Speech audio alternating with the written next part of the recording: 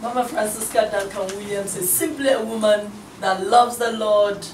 It all started way back in the 70s. I remember when I was just 9 years old, I said to my mom, I said, Mom, you know what?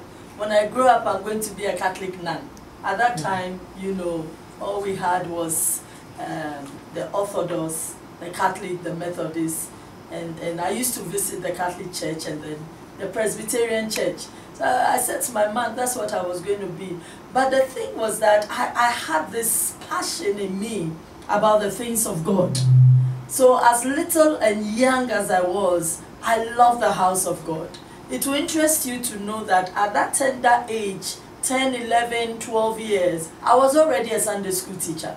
Wow. Yes, I was gathering the children at Teshinungwa Estates. And, you know, we had Sunday school every morning. I would walk. And, of course, my mother also gave her house up for church. So the whole thing was there, you know, in and out. It was in my DNA. It was outside, it was everywhere. I was a Sunday school teacher. I would walk, if you know anything about Teshinungwa Estates, we had the first, second, and third junction. And I would walk, we were at the first junction, but I had to walk on Sunday mornings to the third junction. At that time, no car, nothing. Had to walk and then go there, do Sunday school, and then walk back to the first junction and also have church in my mother's house, in our home. And then we had to wake up, clean the house, do everything, get church ready. I was also an interpreter. I was also, you know, the chief aide to all the ministers. It was just wonderful. And I guess, you know, the passion kept on growing stronger and stronger. And then I became, from Sunday school teacher, I became a women's leader, and then from there, you know, had the Pastors' Wives Association, and today it's what we see. Wow. So it goes way back, but the seed was there. You know, God just put it in me, and I just love to do the work of God. Wow. So, Mama, tell us, what kept you going? What was your motivation? What was your inspiration? The love of God. And on also looking at some people, you know, people like the late Archbishop Idahosa, you know, was my spiritual father, and Mama Margaret Idahosa. People like Kobna Daku and the late his wife, Christiana Daku. You know, these are people, mentors, people I looked up to, people who had a passion for the things of God. And I just love the beautiful way that God, you know, had their lives put together. And I wish that, wow, if God can do it for somebody like this, then God can also do it for me. And I realized that their passion was God. And so I also gave my life to God. And I said, wow, God, if you have made others beautiful, then you can make my life beautiful. Wow, wow. And I was reading somewhere on the net, and I think you were interviewed somewhere, and you mentioned the fact that even with Action Chapel, I mean, right from the start, you were there. And you used to do services in the mud. You carried on with this weight. And now we see you with something newer and bigger, Doza Citadel. Yes. What do you tell us about Doza Citadel? I mean, carrying on from Action Chapel to Doza Citadel, what's it about? What is the inspiration behind Doza Citadel? What is the motivation, and what's the future for it? You see, as I even said, it didn't even start with Action Chapel. It started way back in Teshinungwa Estate, you know, with United Church. If you do go to Teshinungwa Estate today, and you go to the third junction, you know, you will see this big United Church there. And that church started right from my mother's house, wow, even before Action Chapel, and now Dogza. The thing is that for me, as I've said, I always tell people, I said, I can never do anything else. If you make the mistake of making me a CEO of a shoe company, by the time you come, I've given you all the shoes out. Everybody passing on the street, come and take one shoe. What is your shoe size? So I can never do, I'm not a businesswoman. What I am is a woman of God. I love to do the work of God. I like to see people, you know, walking in the path of God. You'll be amazed that the Mama Francisca Network or the Doza Citadel is the church aspect of the Mama Francisca network. But we also have the youth network. And amazingly, you can see right here with me some youth with me. The thing is that I believe that, you know, Bible says that train up a child in the way he should go, and when he grows, he will not depart from it. What you put into that child is what that child is going to be. And so I take time to nurture, to be a mother to these children. And I have a whole group of them at Accra Central. You know, people that nobody is looking after, people that don't have an offering for you. When they come to you, they are not coming to say, oh, Mommy, I brought you an offering. I brought you a big envelope. They will rather come and say, Mommy, do you have food to eat? Mommy, can I have transport to go home? Mommy, I need a shoe. Mommy, I need a bag. And these are the people that, you know, I love to take care of. Even though I have the adults as well, we also have the pastors network. We have the women's network. So I do all that. But I believe that this is what God has just called me to do. And for me, it's a joy. I do the work of God with all my heart. Today, as I'm talking to you, I have about 4 or 5 services before the end of the day. Wow. Wow. Wow. Ladies and gentlemen, we are talking to Mama Francisca, Duncan Williams, founder of Doza Citadel, and also CEO of Mama Francisca Network. We're answering a question on Doza Citadel. You also made mention of the Mama Francisca Network, which seems to be a bigger umbrella. Right. What is the network about? What is the whole vision for this network? We have, under the Mama Francisca Network, is a network of the body of Christ. I strongly believe that God has called all of us to build the kingdom, not an individual thing, not to build, you know, your own, but the kingdom of God. And so for me, right from the beginning, God put in my heart to bring people from all over, you know, the body of Christ from all over. There is no demarcation when it comes to who can be part of it. Once you want to be a part of us, you're welcome.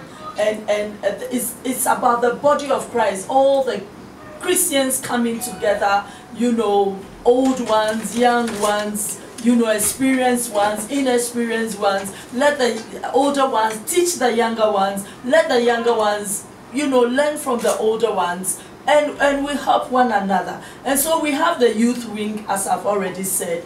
And next Friday, for example, this coming Friday on the 18th, we're going to have a powerful all-night, you know, at the Doxa Citadel, which is right behind the Puma filling station at Hacho.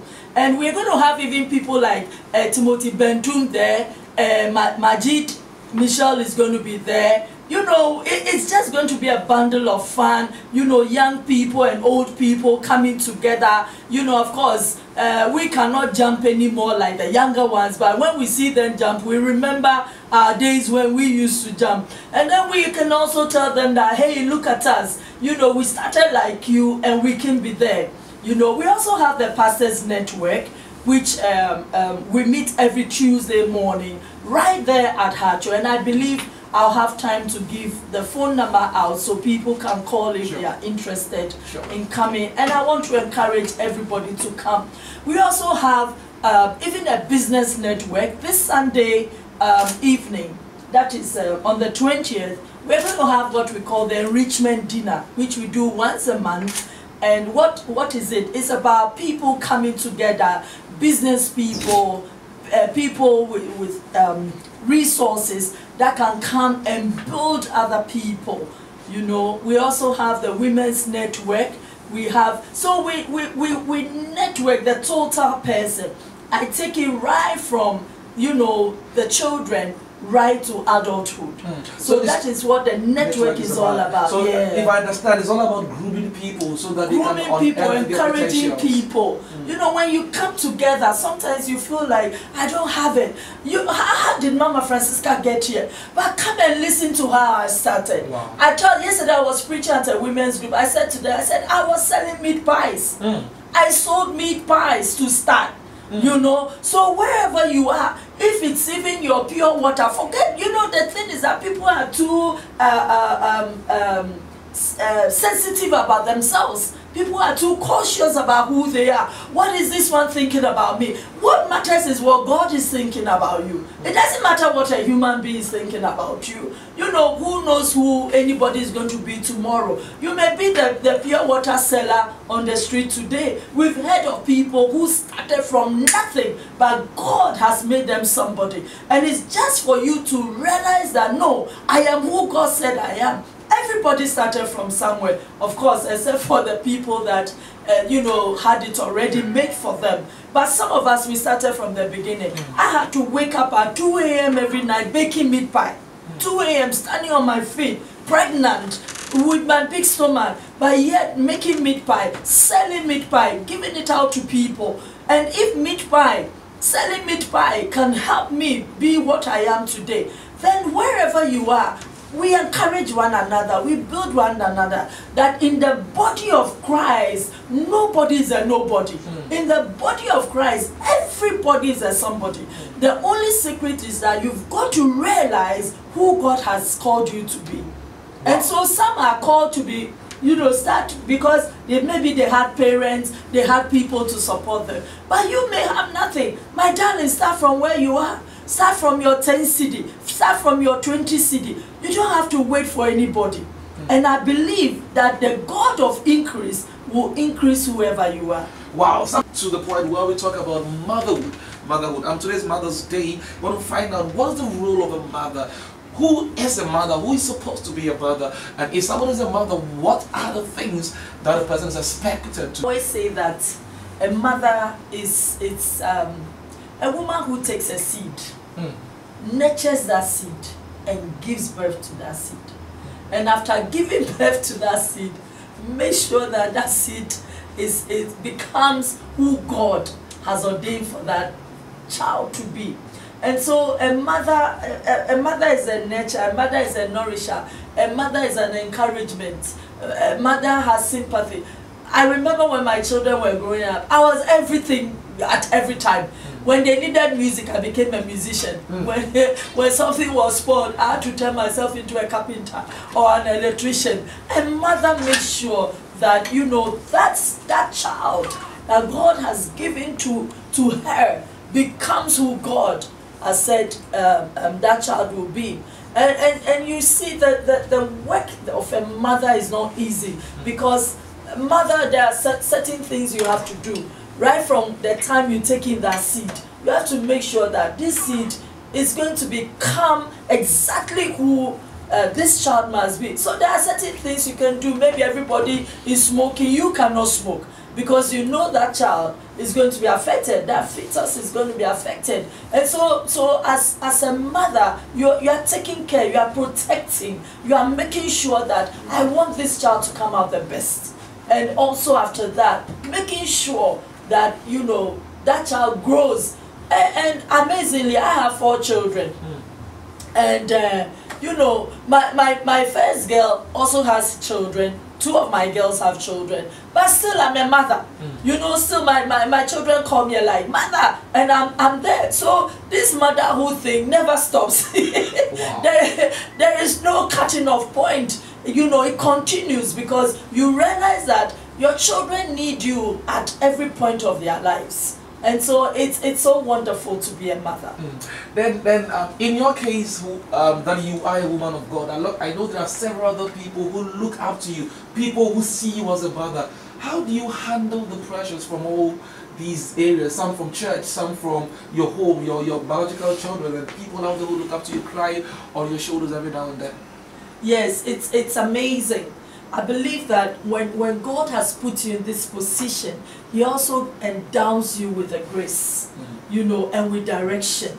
And it's not easy. As you're saying, you can tell. I mean, it's from yesterday, my phone, my WhatsApp, you know, is full of messages. And I'm just praying, God, how am I going to reply everybody? But the thing is that God gives you help.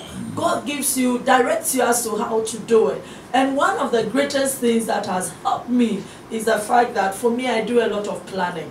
You know, I'm able to wake up and to say that, look, at 6 a.m. I have to be at the radio station, and then from there I'm going here. So my day is planned, my week is planned, my month is planned. In fact, I even know from now to the end of the year what I'm doing. Yeah. And so I do a lot of planning, because if you are not careful, one side is going to suffer. You're going to have more time for one thing and then forget about the other.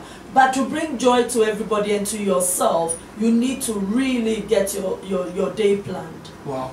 Now let's get to the church ministry. What roles are women supposed to play in ministry? I mean, there are lots of controversies about the role of women in ministry, and lots of sections. It looks like every denomination, every church, every sect group has its own thinking about where the woman should be placed in ministry. In your own words, what do you think is the place of a woman in ministry? Are they supposed to be supporters, supporting their men, their husbands to be there, or they can also take that topic? And that whole controversy about women keep silent in church is from the book of 1 Corinthians chapter 14. If you read 34 and 35, you see it. And Paul was telling them, said, you know what, women, you're becoming too noisy in the church, so just be silent. Now, he said, be silent, but when you go home, ask your husbands to teach you. So this was to a particular group of people. It wasn't to Francisca. Yesterday, we were preaching at a women's meeting, and the Reverend Christy Dotete said, it wasn't to Francisca, it wasn't to Christy Dotete, you know. So it was to a particular group of people at that time. These were women who were trying to learn. And if you know anything about the Jewish culture, you know, women sat separately from the men. And so one woman is sitting in one corner there, the husband is over there, and then she shouts across, hey, my husband, what is the man of God trying to say? Can you explain it to me? So the man of God said, you know what, women, wives, in fact, in the Greek, that word is actually wives, you know, speaks to wives, and says, wives, please be silent. If you want to learn, go home and let, you know, your husbands teach you. But you can see, even when Jesus was on earth, there were women who surrounded Jesus, Mary Magdalene, all the other women, there's Priscilla, there's, you know, so women were used of God. Women supported the ministry. And so I strongly believe that, you know, in the hierarchy of God, of course there's a head. You know, if you are married, and there's a man figure, yes, why not? The man is the head, and you, the woman, can play your role very comfortably. You know, you can be the women's, help with the women in the church, or whatever God has endowed you with. Maybe you have a special gift. You can also play that role, you know. So I believe that it's just a matter of knowing where you are and what you need to do. You know, right now, where I am, you know, when it's Mother's Day, they say, oh, mother, mommy, you are our mother. And then when it's Father's Day, they say, mommy, you are our father. You know, and you're enjoying it. You know, so I believe that, you know where you are, see what is comfortable, and just move according to what God has said. Of course, the man is the head. So if the man is there, yes, woman, be submissive, you know, support that role. You know, I believe that women, you know, when the Lord says, the Bible says, I will give the man a helper. It means the woman will surround that man with help, with aid. And so if you are there, the man is the head. And of course, my darling, play your supportive role, be the beautiful mother, be the beautiful wife, be the beautiful encourager. There are so many ways that women can be a blessing. Not necessarily standing there as also for mommy leadership or Emma leadership. But you can do it in your own way. You know, and whatever way God uses you, I believe it will go to your account. Wow. And many a time when people see successful women, we tend to think that the road has been all easy for them. They've had it good, nice, beautiful. Are there some challenges that women face? Are there some challenges? And you in particular, have you faced some challenges? And if there are some challenges that you face. What are some of these challenges, and how were you able to overcome these challenges? I have a very popular scripture that I always say to myself, since the days of John the Baptist, the kingdom of God suffered violence, and the violence of taken by force. You know, even Jesus didn't have it easy. If Jesus didn't have it easy, the Pharisees were there, the Sadducees were there, all these people were there. One day they called him a demon, one day they said he was this, one day until the time they crucified him. If Jesus went through his challenges, how much more us? You know, so ministry, yes, definitely, there's a devil that does not want us to make it. Right from the beginning, I preached something from Genesis chapter 3 and 15. I was talking about where God was talking to Satan.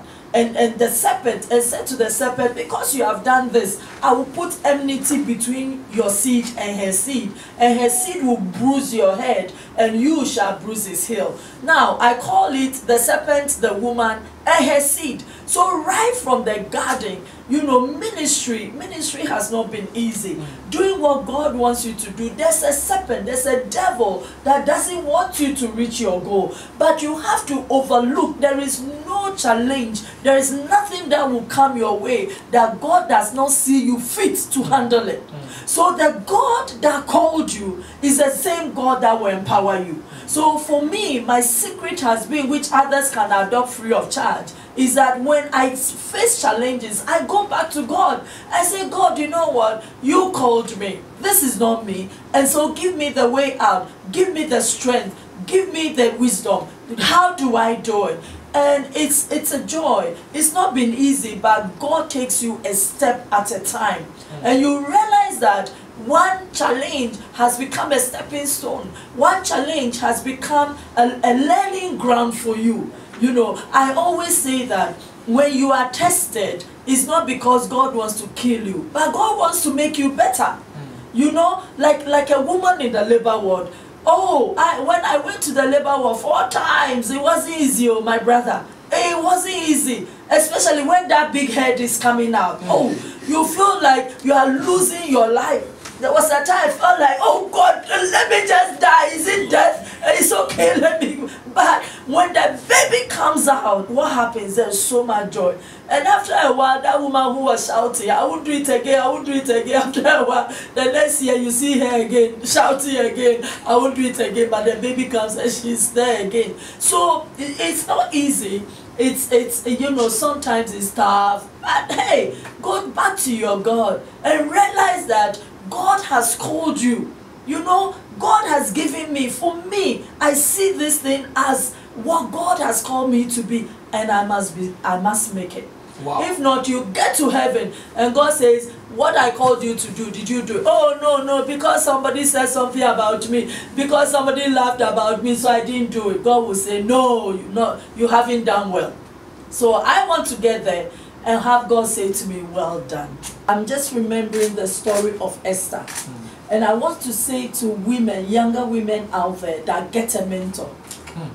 It's so important to get a mentor. Somebody who has been there. Somebody who has gone through it. My mother always said, girl, you know why God gave me to you is because I should tell you that, hey, look, I've been there. Don't put your hand in that fire. It's going to burn you. So get a mentor. And I want to tell all young women out there, if there's anybody who needs advice, you need me to help you, feel free and give me a call. You know, I am there for you. There are other women of God who are there, people who have been through it. And they can also tell you, this is the way we did it. When we went through our challenges, this is how we did it. This is how we made it. This is how we've been successful. And if it's okay, can I give them my number? Please, you can. Let me give you my number. And please feel free. You are out there. You are in a fix. You don't know what to do. Just give me a call. Or even you're in ministry and you need a way out, just give me a call. And the number is 054 758 9141. 054 758 9141. Just give me a call. I am there. I will talk to you, encourage you, and we will do this thing together. If I have made it, you can also make it. And most of all, remember, there's a God by your side. That God who called you will equip you. he will help you. Yesterday, for example, you know, when I was going for that program, the Lord just spoke to me, call this young lady, Gabriella. And I called her in the morning. I said, Gabriella, what is wrong? Is everything okay? Your meeting is coming up. I'll be there in a few hours. And she said, Mommy, no, everything is not okay. You know, they said I can't play drums. They said, and she was getting very worked up. A young lady, her first program, you know, she's planned. She was going to have me as a speaker, have Mama Christy Doteta as a speaker, other women of God as a speaker. And she was getting worked up over the fact that there was not going to be any drums and all that. And I just said to her, young lady, don't worry. We have been through this many times. Drums or no drums, the work of God still goes on. And after the meeting, I said to her, I said, you see, I told you, drums or no drums. And it was beautiful. Wow. Yes. Wow. So give her a call. Give Baba Francisca Duncan Williams a call, and I believe that her advice would help you greatly. Represents to us Fire Force Believers All Night, which is happening on the 18th of May 2018 at the Doza Citadel Hachu behind the Puma filling station, 9 p.m. prompt. Mama, what are we supposed to expect at this all night? It's going to be great. It's a time of prayer, and again, it's the body of Christ. When you come there, you meet different people from different walks of life. It's going to be a prayer time, testimony time, word time, you know, building one another, praying for one another, you know, just fun in the Lord. So it's going to be great. Be there. Wow. Wow. What was a special thank you to you, Mama, for honoring our invitation and coming on our set. And we have really learned a great deal from you in our discussion today. And we believe that there are many people out there who listen to us to have been blessed by your messages. Very inspirational, very motivational. Thank you so much, Mama. Thank you. Thank you for having me. Thank you too. And happy Mother's Day, of course, to the mother of the land, Mama Rebecca. Happy Mother's Day, and to all mothers, happy Mother's Day to every mother. God bless you. God bless you too, Mama.